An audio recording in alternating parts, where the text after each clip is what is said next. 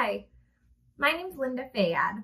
I'm one of the lead lifestyle health coaches at UPMC Health Plan. Today I come to you from my daughter's playroom where I wanted to spend a little bit of time practicing some stress management techniques and talking a little bit about acceptance, mindfulness, and deep breathing. As you can see, there's a lot in this playroom. It's far from the kind of yoga mat, calming, lit candle environment that maybe you picture when you think I should do some stress management techniques. This is what my environment looks like most of the time.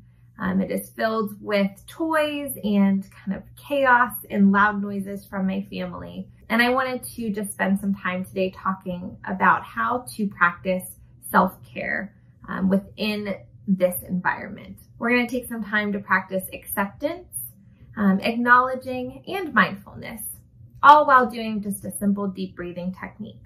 One of the biggest challenges that we hear as health coaches is just not having time for ourselves. We want to change that and find some time, even if it's a moment or two while your child is playing at home, to really check in with our bodies, see what's going on for ourselves, and being able to engage kind of that, going from that fight or flight mode to a calm, relaxed state. So we're going to start by sitting. It's okay if you aren't sitting too. You could be standing as well. We're going to take a deep breath in. So we're going to start with belly breathing, bringing our belly buttons back to our spines, holding for a moment, and then breathing out. So we'll start with that here.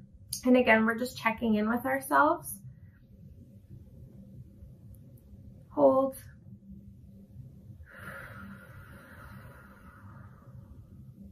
And letting go for a moment. Acknowledging what's going on around us, maybe cars outside, noise downstairs, your family members playing or watching TV. Just kind of acknowledging and letting that noise pass, not holding on, not attaching any meaning to that, but just acknowledging that it's going on and continuing to focus back on our breath. So taking another deep breath in, holding for a moment, and breathing out. One of the best ways to do that is continuing to focus on our belly. So our belly breathing techniques will take us from that fight or flight mode to a more relaxed state. Again, doing that as many times as you feel comfortable, or for as long as your child allows you to. Bring your child into it. Have them sit on the floor with you. Show them their belly. Show them how to take a deep breath in.